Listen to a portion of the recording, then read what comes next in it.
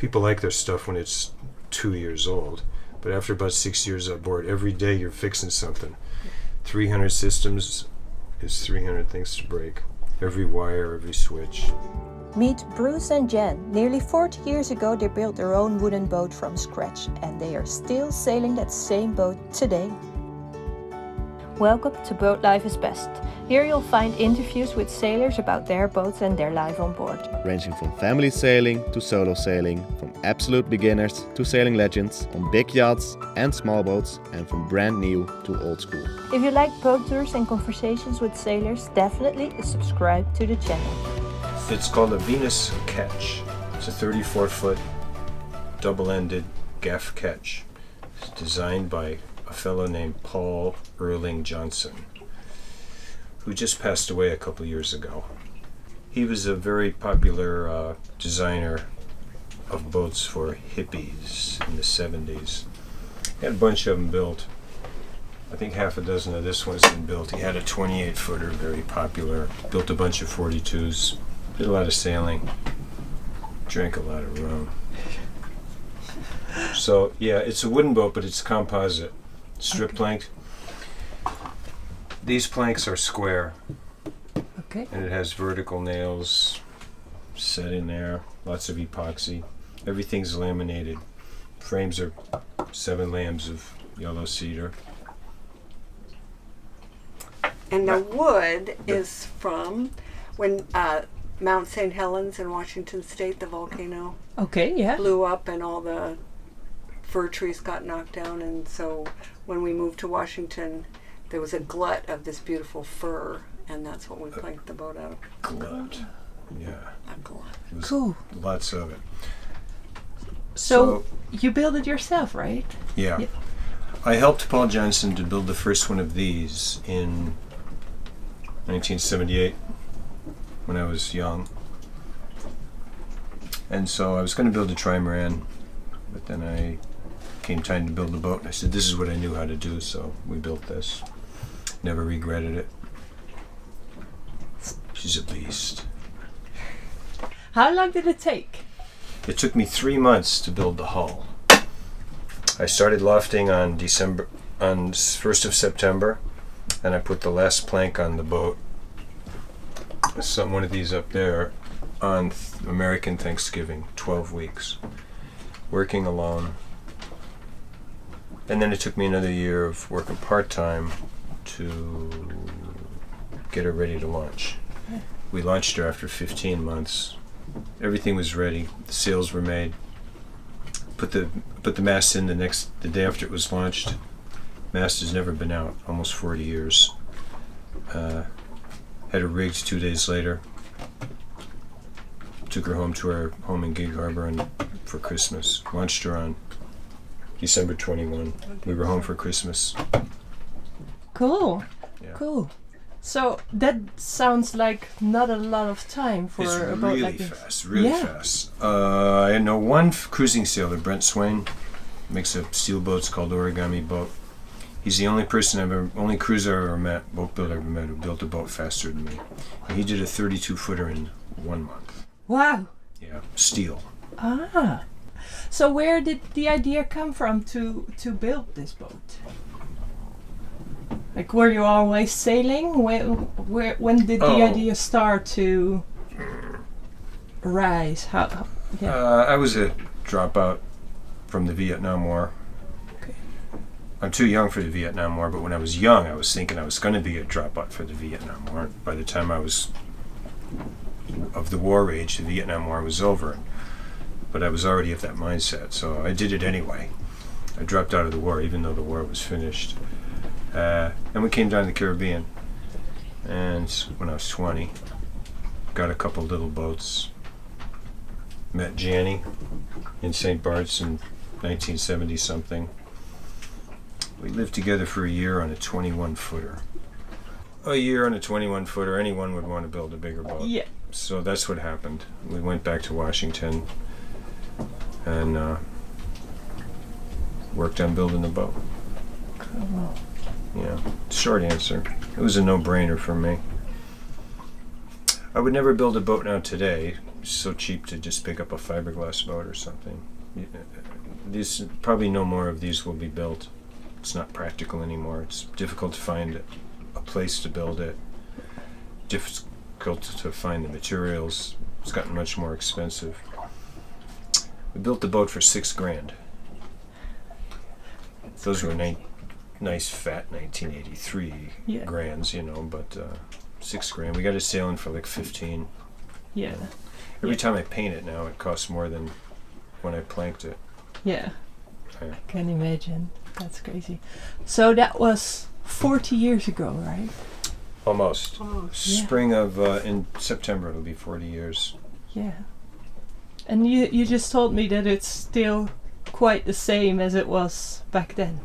Pretty much. That interior has changed because we built it in the north, but then we sailed it down in the tropics, and so it used to have closed bulkheads with the door. Sawzall interior, I call it. We change latitudes, we just cut some out and go north and glue it back in. Sometimes there's a door here. And we had a child on board, and so we had bunks have been different. Desks and built-in toys, you know, a built-in little place stove for him. A lot more air down here now than there ever was. So that's changed. Very airy, miss. You want to see some of our idiosyncrasies? Let me show you our plumbing. Because you want to see some simple stuff. This is our water intake. We have a bucket up on deck, and this is just salt water. It comes in, and we wash up here. And the sink drains into a 5-gallon bucket. We carry it out. So no through holes for that.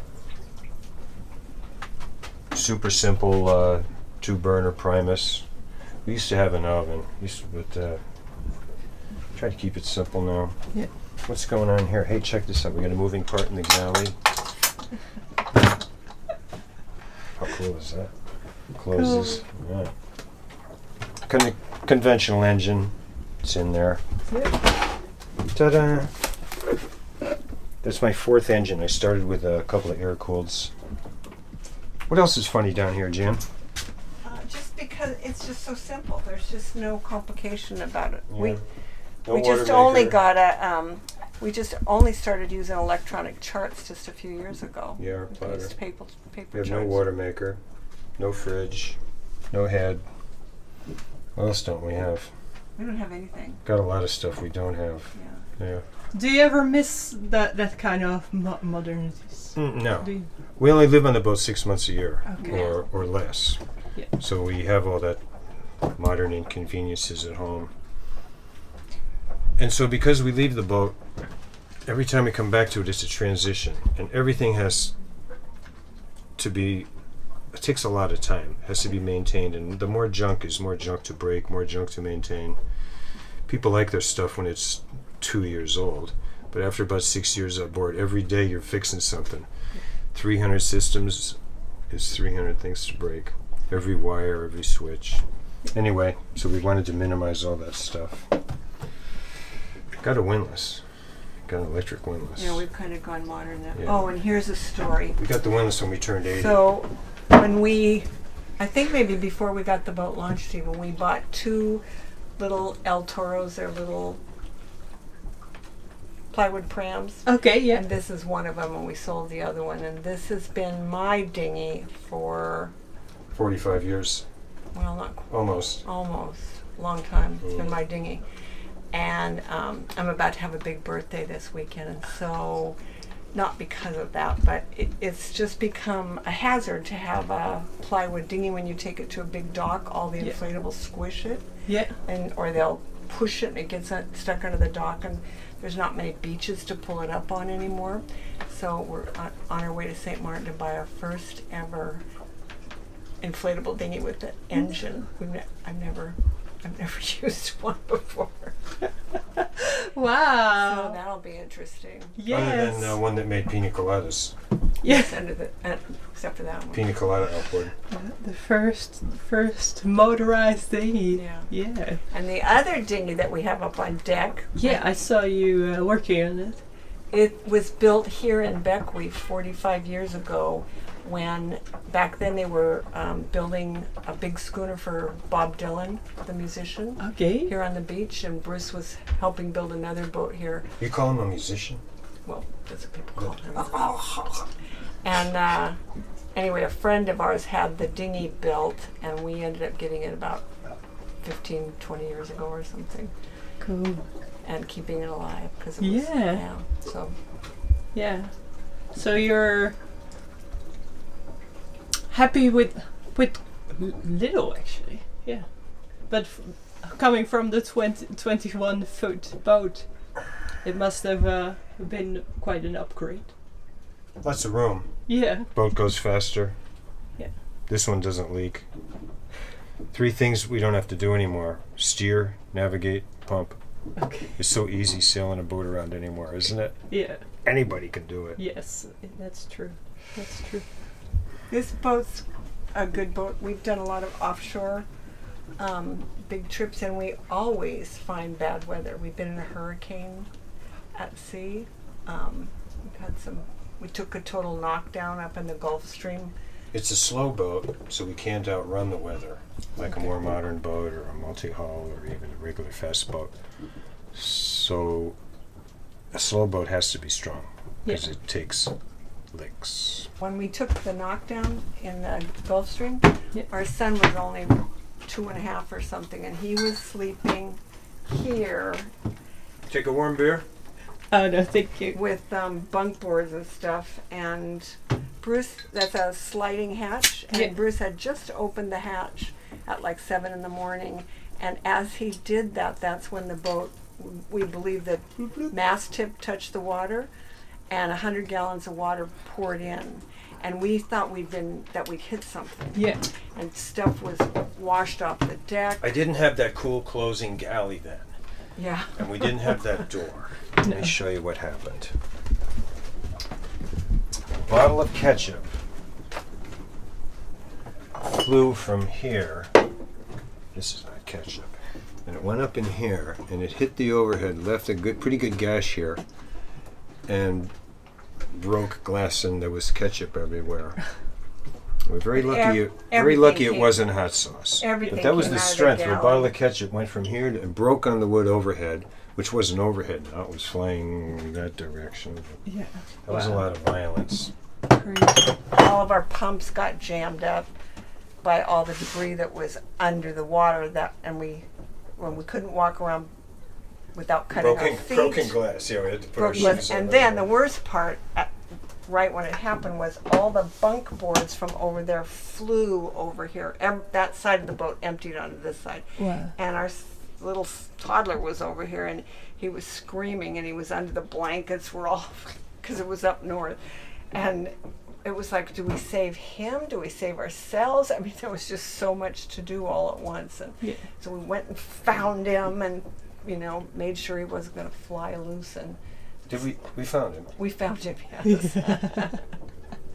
He was Which might be why he doesn't like sailing anymore. Yeah. Thanks for helping us relive this. Yeah. This is wonderful. Sorry about that. Yeah. So have you ever thought, this is it, we're going to sell the boat, I'm going to live full time on that? No. No. Never. No. Not yet. I hope that we say it.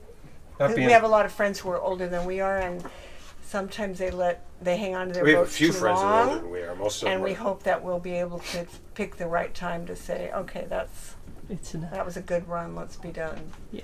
And not be irresponsible and keep it beyond the time that we can handle it, because it feels like a bigger boat than it used to sometimes. Yeah, I could do the smaller boat, but I'm not going to make that change. So what's up the front?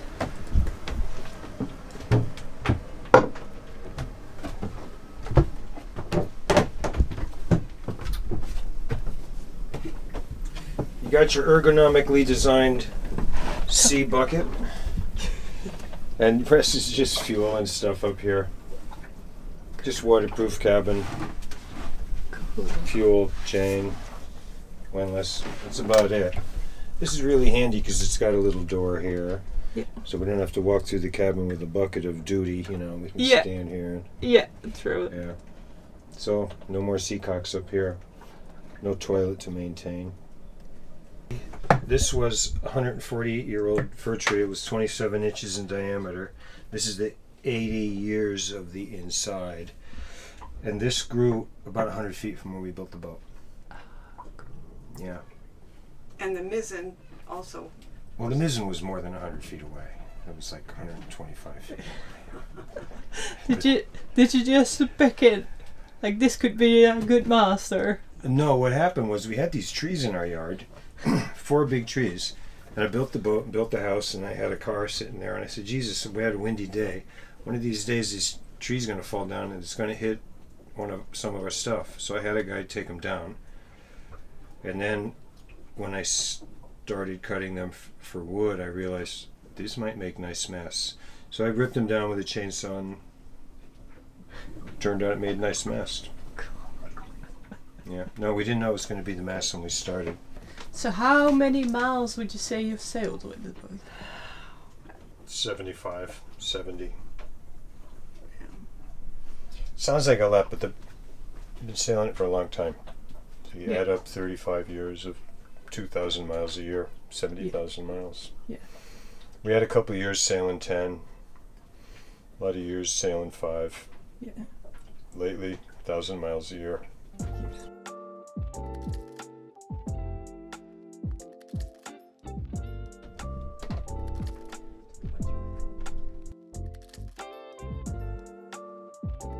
This is our engine controls. Don't see this very often. This is forward, neutral, reverse. There's the throttle, and that's stop. And the panel, of course, is below. I just don't want it getting salty all the time. But this works well.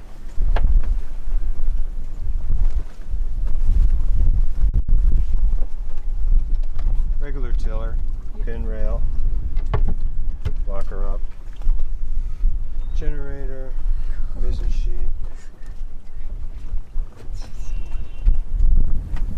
You don't see it like this anymore. No, there's a lot of good reasons. Yeah. So this is the same batch of wood as Bob Dylan's schooner was built out of. Same time frame. Cool. That's the tree from the yard. Yep.